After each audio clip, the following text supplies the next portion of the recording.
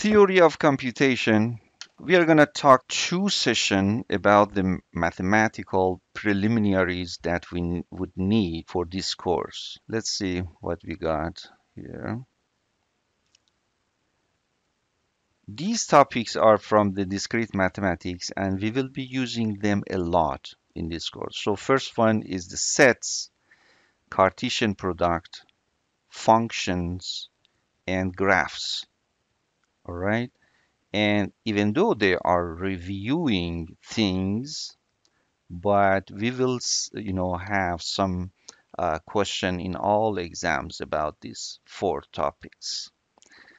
Let's start with the sets. As you might know, set theory is a very important topic in mathematics. It's the, building blocks of the mathematics. This guy, the German mathematician George Cantor, created this theory, and he is also famous for working on the infinities. So before him, we taught, the scientists taught that all of the infinite sets are the same, but he proved beautifully that real numbers are bigger than for example, integers or natural numbers. So how can we define sets? Probably you have seen this in your discrete mathematics. Set is a collection of objects or elements, right? When you look at this definition, what does it imply? It's a collection of objects. I can talk, a little bit about the definition in mathematics and science. When we define something, we need to use some words that are already defined or they are a primitive concept. So in this definition, I use the collection objects. Are they predefined? Everybody knows that what it is? No, it is not the case. This definition that you will see in many books is not a good definition because we are using some words that they are more complicated than the set. So when we say collection, what is collection, right? That's why some mathematicians and some scientists are saying that set cannot be defined. Set is a primitive concept, like the point in geometry. You remember in geometry, all of the geometries start with the point, but we cannot, define point. That's why we consider the point as a primitive concept, something that everybody understands that. All right, let's move on. Now, take a look at this definition again. What does it imply? The first thing that it implies that the order doesn't matter in set, right? The second thing that we can imply from this definition is that since everything in the universe is distinct, and what is the math's job? Math wants to simulate the universe, right? So that's why we say the objects or the elements of the set should be distinct as well. All right. If this is the case, the object should be distinct. Then if we repeat something in a set, it doesn't count. Just one of them counts. I will take some example in a few minutes to show what I mean. Okay. So this is the definition of set, right? And in other hand, we have another let's say collection or whatever we call that, uh, a list. A list is a collection of ordered objects. Okay. And we will get back to list later, but I put this definition here just to be able to compare the set and the list. So list is a collection of ordered objects.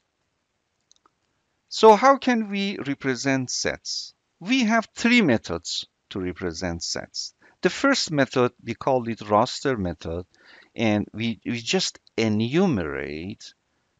I use this word a lot, okay? We enumerate its members, and we put all of those members inside two curly braces like this. For example, the set of lowercase English alphabet, right? And you know that when the pattern of something is obvious from the context, we can use these ellipses, three dot dot dot, to prevent to save some time, to save some spaces. How can we name a set? Usually we use capital letters or English, or let's say Greek. So for example, A, B, C, or Greek. In this course we will be using this sigma a lot, sigma or gamma a lot. For example, sigma is equal to 0 and 1. This is just a set, right?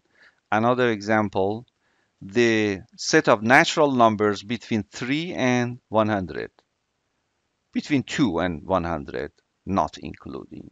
Yeah. All right. Another examples. So this is another examples.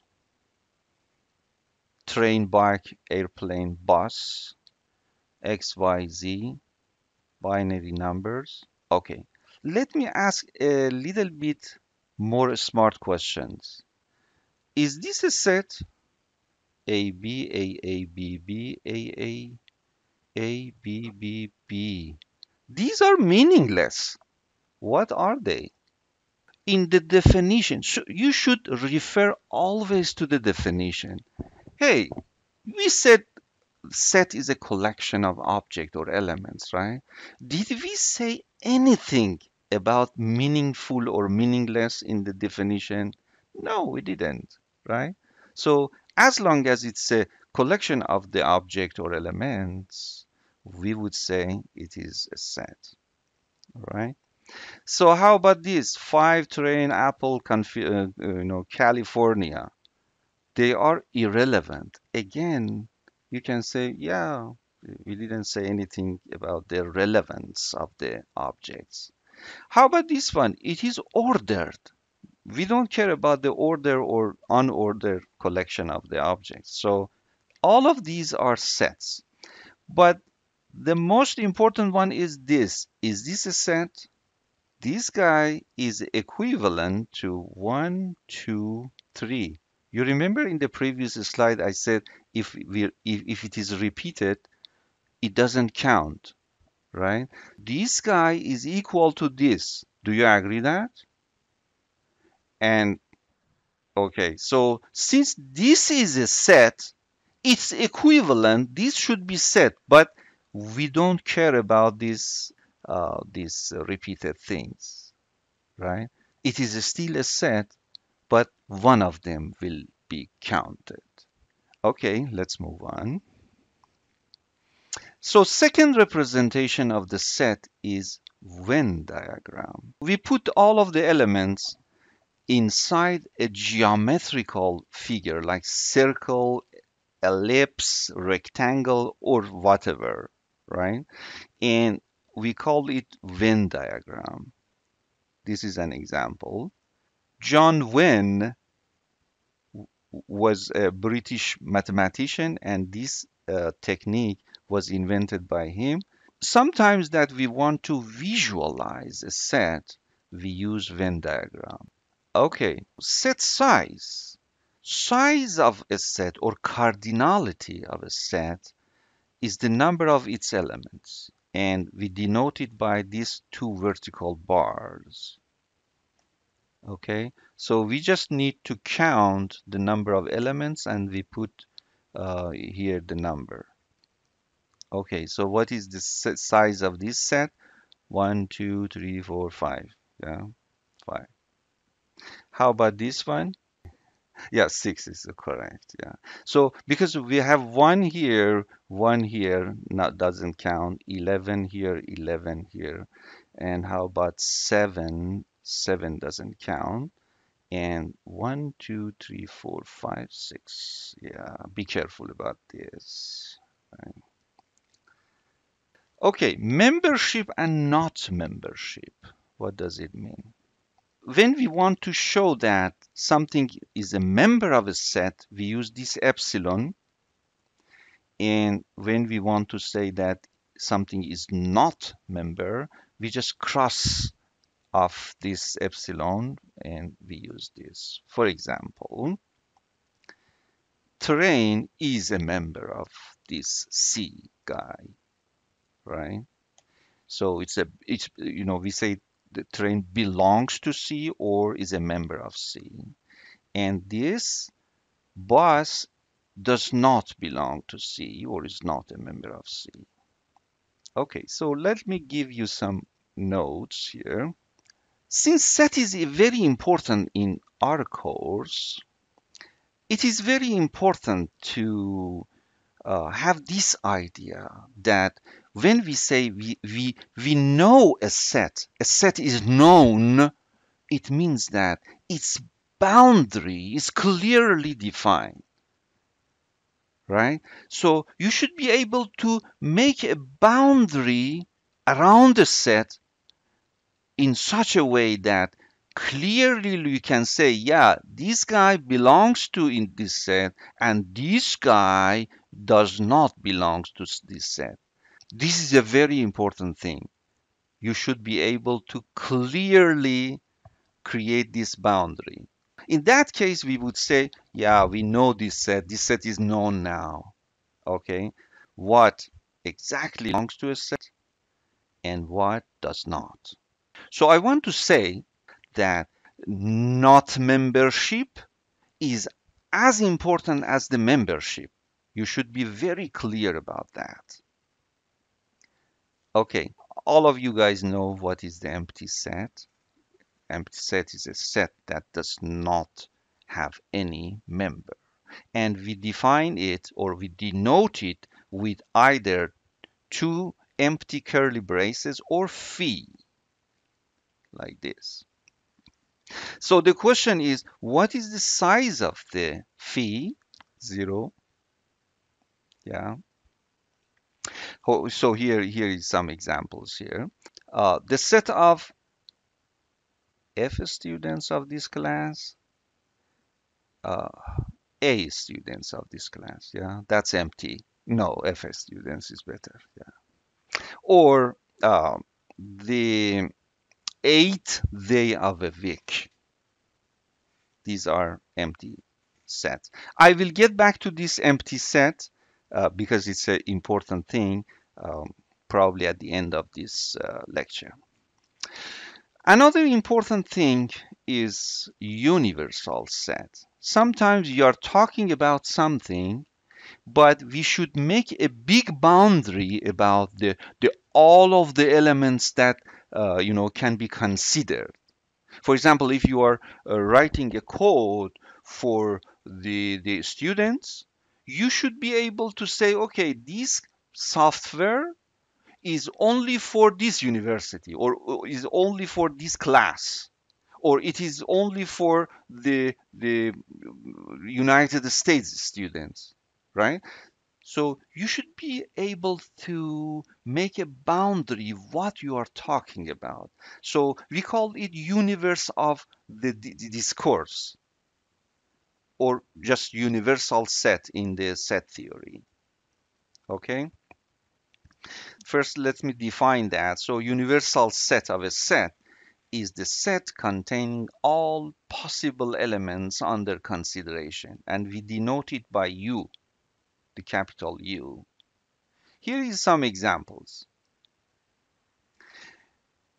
This is a simple example. So if A is 2, 3, 4, then the universal set of this A could be something like that. Yeah. Or it can be something like that.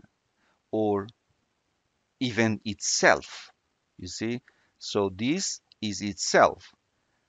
It can be the universal set of itself, right? But definitely this is not a universal set for 2, 3, 4 because at least it should be as big as itself. So this is the universal set. Let me take some, more practical examples. Again, return back to our A students of this class. Okay, so what could be the universal set of this Z? The class, yeah. So all students of this class, or we can say all of the students of this school, or all of the students of this state, or all of the students of the world. It depends on many, many parameters. But you understand the concept of the universal set. We will get back to this universal set as well later, okay? How can we represent by Venn diagram? We usually use a rectangle like this. So if this is the universal set, then we show the universal set by this rectangle like this. All right, let's move to another concept. We call it subsets. So subset, when we have a set like A is subset of B. In this case, all of the elements of A should belong to B as well. And we denote that with this notation. And pay attention to this equal sign at the bottom of this, right? So this is a subset. Okay, here is an example. So B is 1, 2, 3, 4, and then if we define A as 2, 3, you will see that A is a subset of B because all of the elements of A belongs to B as well. Okay, we have another concept here. We call it proper subset. So proper subset is the same as the subset, but we are sure that they are not equal. Somehow we are sure that they are not equal. And we use this notation. You see, there is no equal here anymore, right? So A is a proper subset of B like this. And in this case, then we call B as the superset of A. And here is an example. Actually, this is the previous example. So in this case, A and B are not equal. Then we could say that A is a proper subset of B. And also we could say B is a superset of A. Equality of two sets. Two sets are equal if they both have the same elements. Yeah. And this relationship is denoted by familiar and regular equal sign. Also, there is another way to prove that two sets are equal, and that's by using the subset notation. So we would say A equal to B if and only if A is a subset of B and at the same time B is a subset of A. If both of these conditions satisfied, then there is no way that they are not equal. They should be equal. How about finite sets? How do you define finite sets? If a set is called finite, if its size is a natural number, we already define the size of a set, right? The only thing that we need to know what is natural number here. I assume that it is a primitive concept. Yeah, But I need to mention that right now. And let me first define the natural number. Natural number is this. The set of natural numbers, we denote it by n like this, and it starts with 0, 1, 2, and blah, blah. All right. Some authors might say, yeah, oh, natural numbers start with 1. But no, I disagree. Natural numbers start with 0. So this is the set of natural numbers, and this is the meaning and definition of the finite set. If we can represent the size of a set by a natural number, then we would say that set is finite. Let me take an example. Is this finite set? We would say the size of this set is 26, and 26 is a natural number. So we always should refer to the definition, right? Okay. How about phi? Is phi a finite set? Yes, phi is a finite set because its size is a 0 and 0 is a natural number. So exactly, based on the definition. So what about the infinite set? Yeah, if we cannot define or if we cannot express a set size by a natural number, then we would say it is infinite. For example, the z or integer numbers, right? Or the natural numbers itself, right? So this guy, um, you know, we cannot, we cannot, wait a minute, something just crossed my mind. When we continue these natural numbers, we reach this, right? Can I say that, hey, the size of n is this, and this belongs to the natural numbers. So it is finite. What do you say, guys? Look at this argument. So when we continue the 0, 1, 2, 3, 4, 5, 6, 7, blah, blah, blah, blah, blah, and we reach here, right? And what is the size of this n? I would say the size of this n, because we reach at this point, is equal to infinite. Infinite symbol, whatever it is, right? So since we could, listen to this one, since we could express the size of n with a natural number, this, then based on that definition in the previous slide, we would say n is a finite because we could express it with a natural number. In this guy, whatever it is not a number. It is a concept. You should put this argument, this reasoning in your argument that this is not a number, it's a concept in mathematics. When we cannot count, the number is so big that we cannot reach at that point, we would say, okay, we represent it with this. So this is not a specific number, it's not a natural number.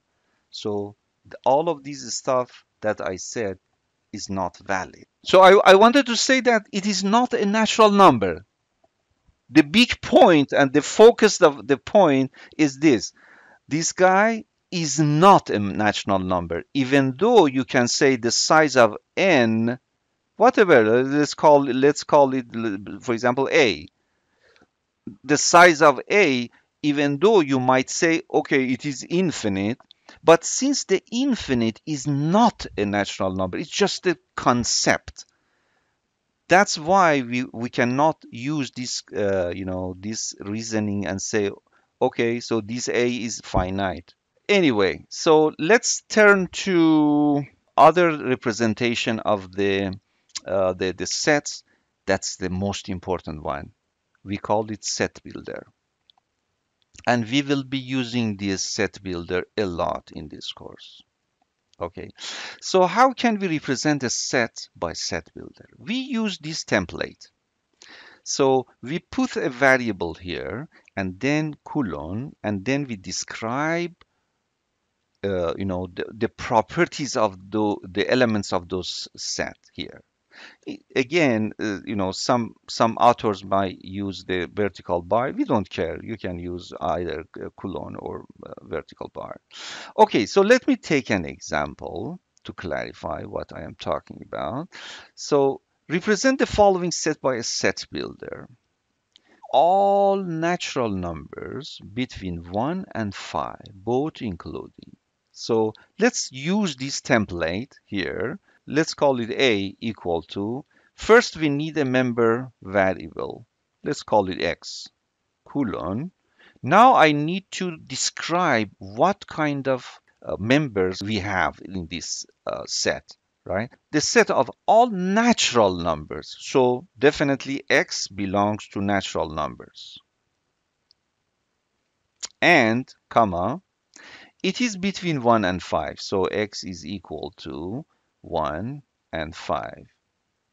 You see how we describe. So here we put a dummy variable, and then we describe what these variables looks like. So X belongs to N and X between 1 and 5. Okay. The only thing that here is remains that this X belongs to N. In fact, it is a universal set of A.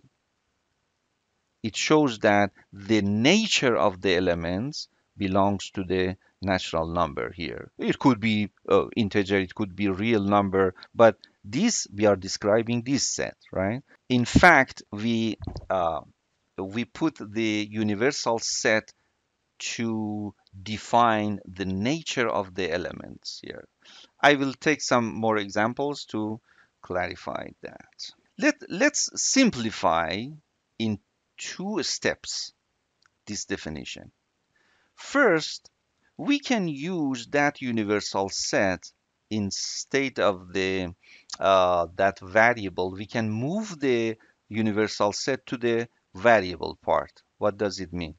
So look at this. We put a member here, and then we put the universal set here. We can move this here to make some room this way. So it is fine here. X belongs to N such that X between 1 and 5. Another thing that we can use for the set builders is using the pattern. That is the most important part. What do I mean? Pattern, what is this? Here is the template.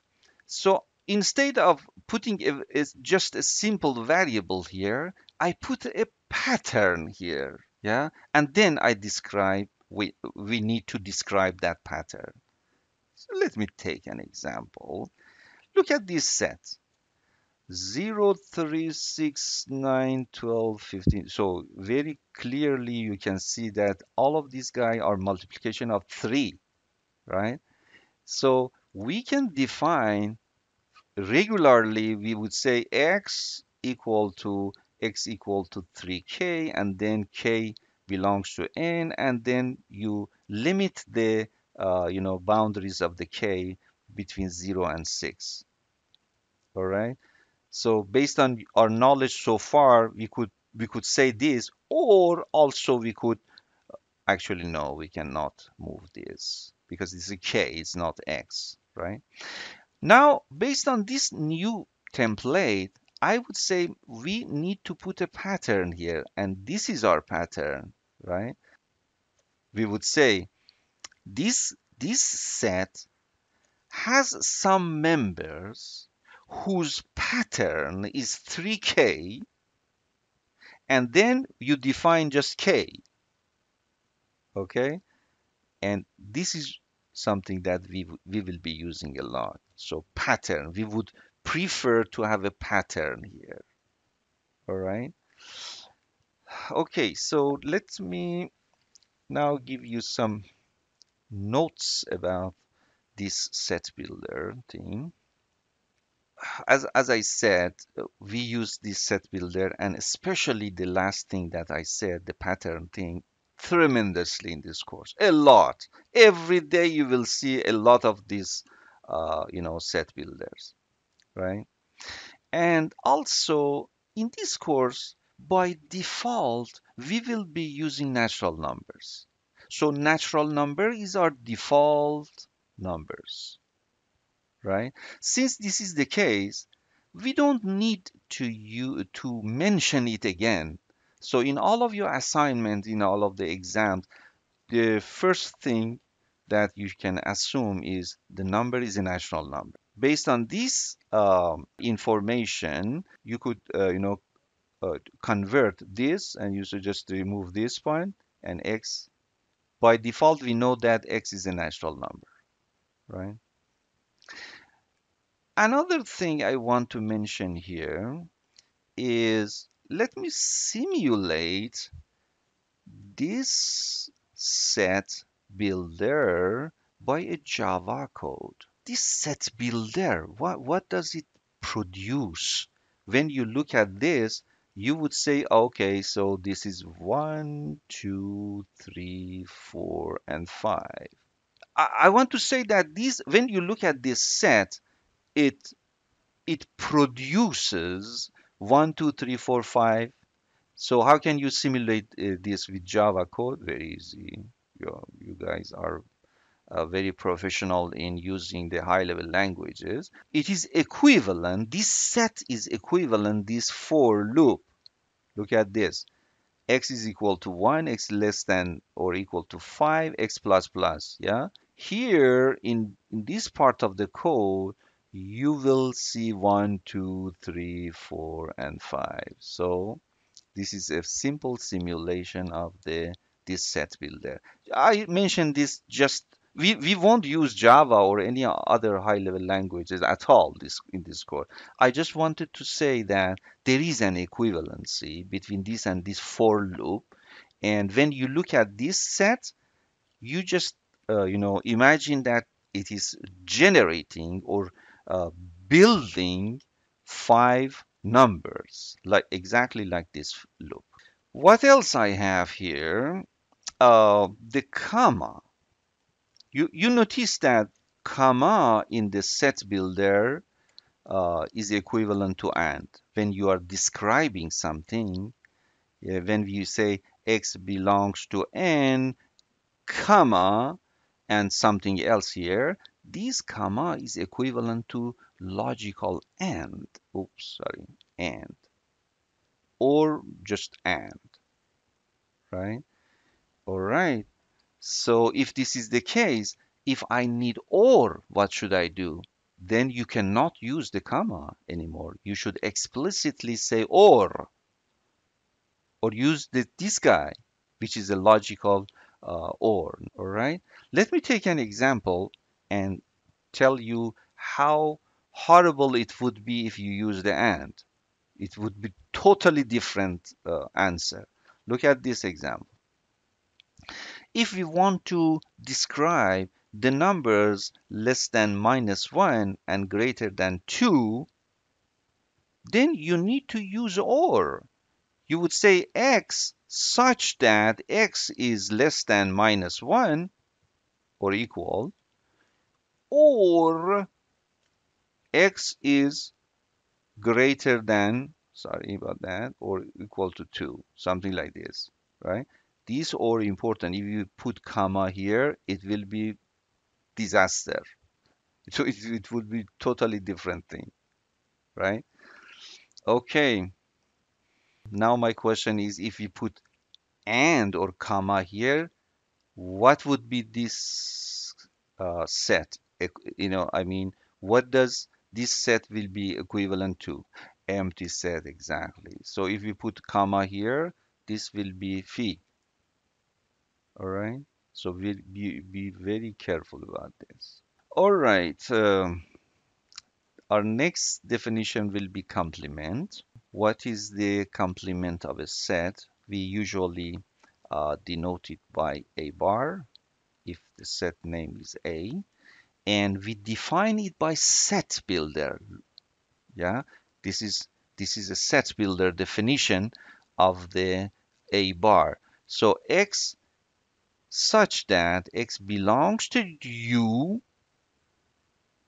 the universal set, and X does not belong to A. All right. I would say, oh, let me ask this question. Is this equivalent to X such that X does not belong to A? Can I remove that X belongs to U?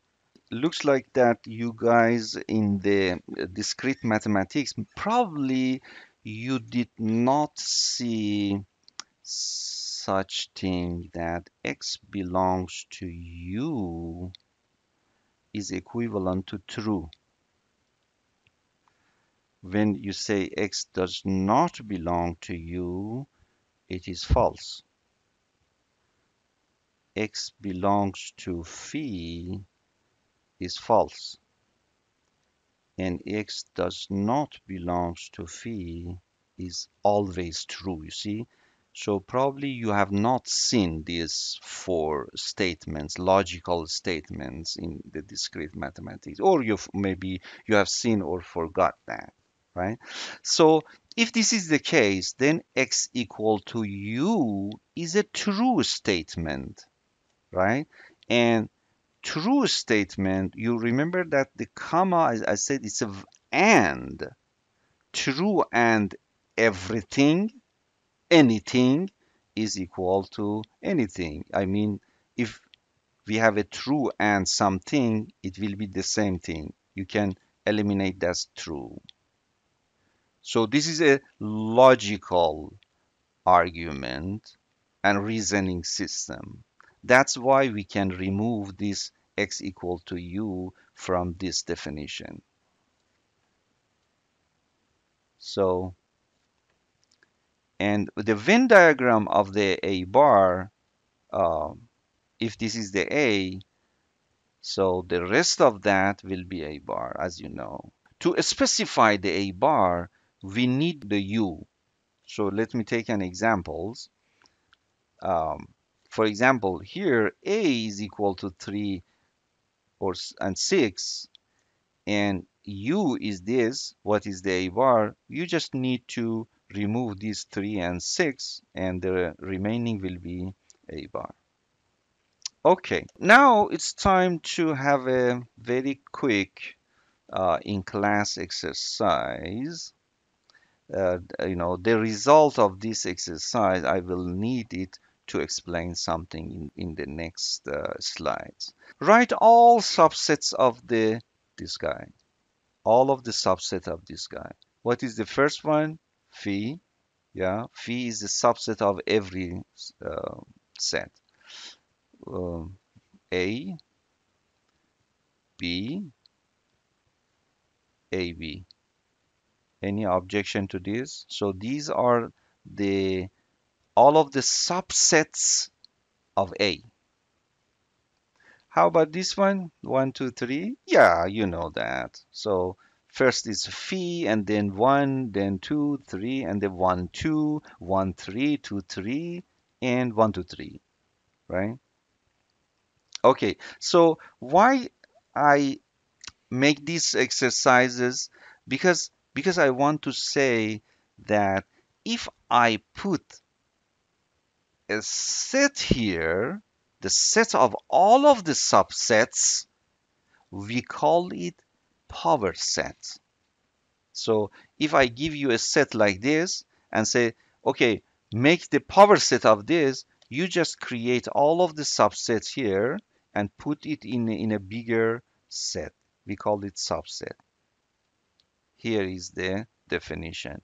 What is the power set definition? Is the set of all subsets of set A, right? And we denote it with 2 to the A. If the set's name is A, then its power set's name will be 2 to the A. Okay? And note that this is just a symbol. It's just it's a notation. It's a symbol, right?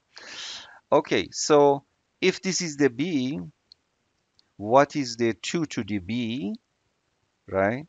We solved this problem in the previous slide. So 2 to the B will be the set of all subsets. See? It's a set whose elements are sets. How can we define a power set by the set builder?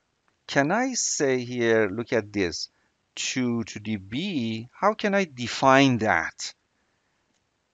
It has some x's, but how can I describe this x? They are subsets of b. So this is the definition of the power set by set builder.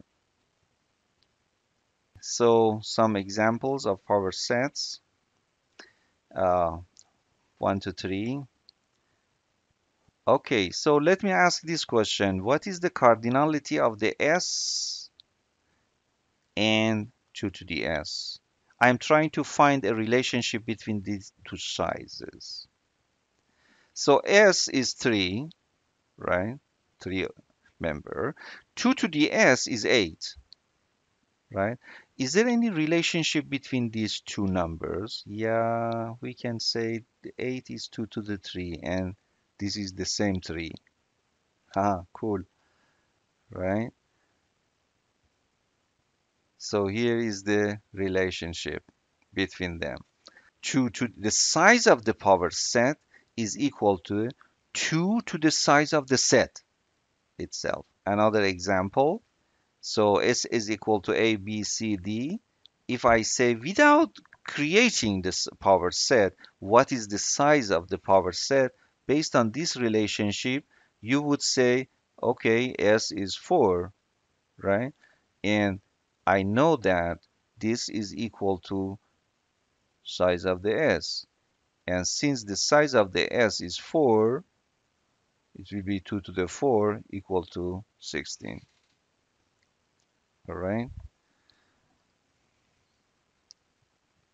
Okay, so I have some exercise for you guys to make sure that actually I know that I am refreshing your mind. So this sets is something that you have learned in the probably in high school and um, in discrete mathematics, and you have seen this in many places.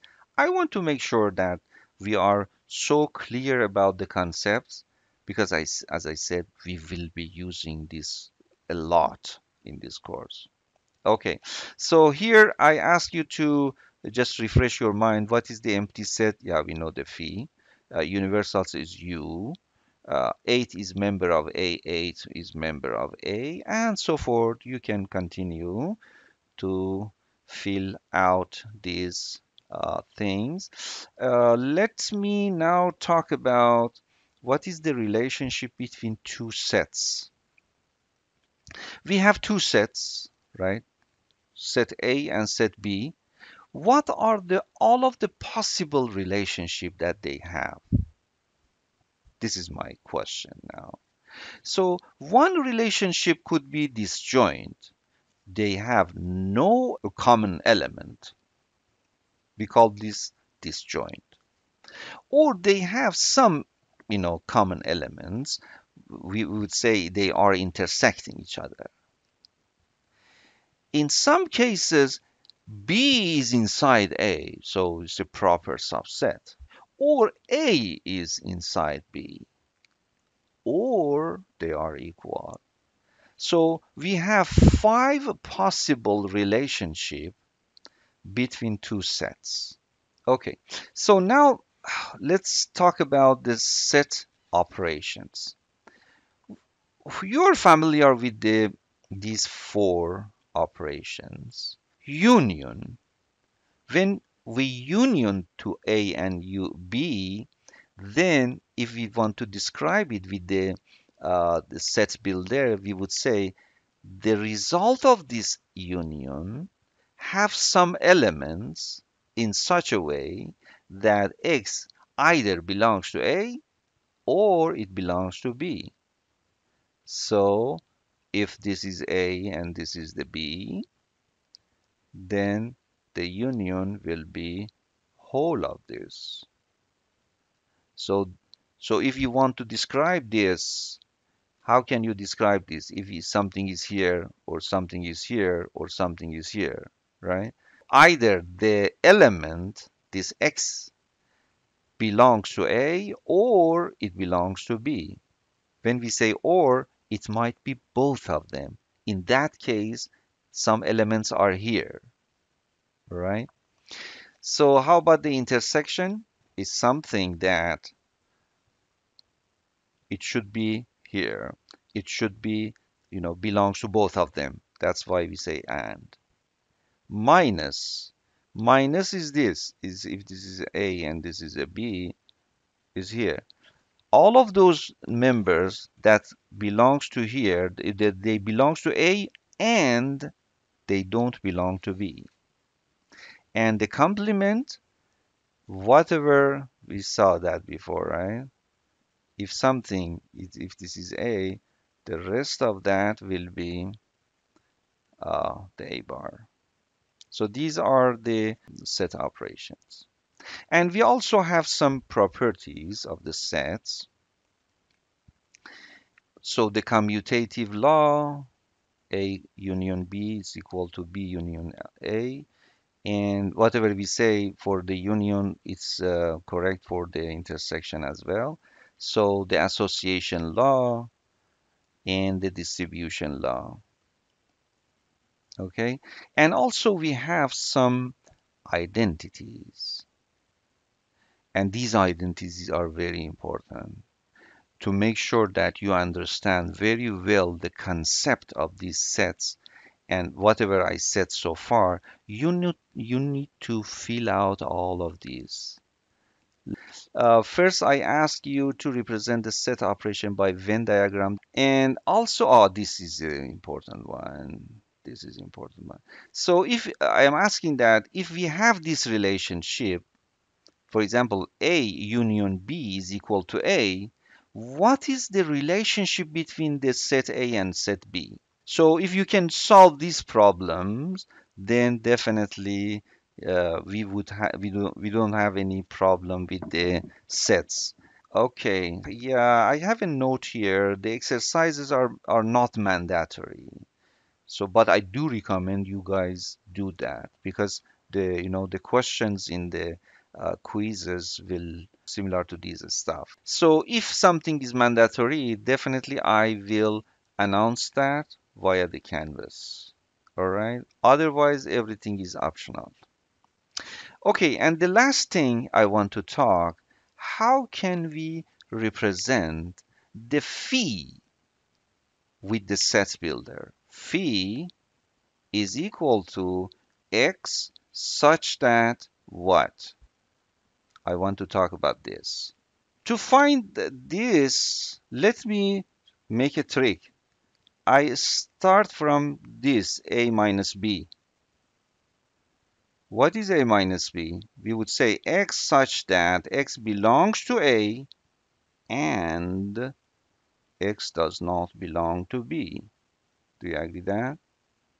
So since this is a general definition in set theory, so it should be correct.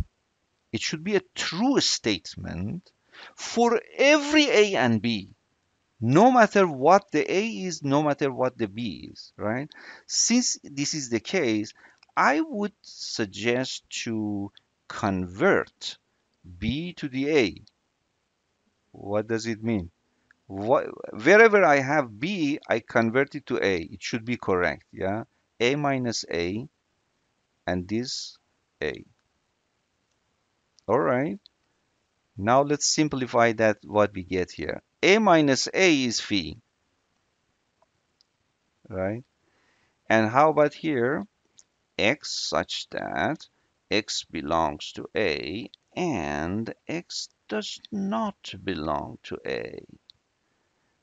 What the hell is this? You probably are thinking. More polite than me, of course. So if X belongs to A, you call it P, then X does not belong to A will be negation of P. And P and negation of P is what? False. So what we get here? phi is equal to x such that false. So what does it mean? It means that any false statement you put it here, it will be equal to the phi. So this is the definition of phi with the set builder. Okay, and here is the example. X is the eighth day of the week. Since it is a false statement, we would say it is equal to phi. Another example is X does not belong to you. You remember I said when we say X does not belong to you, it is a false statement. So this is equivalent to, I'm sorry, phi. We are done. They have a great day, people. See you next time.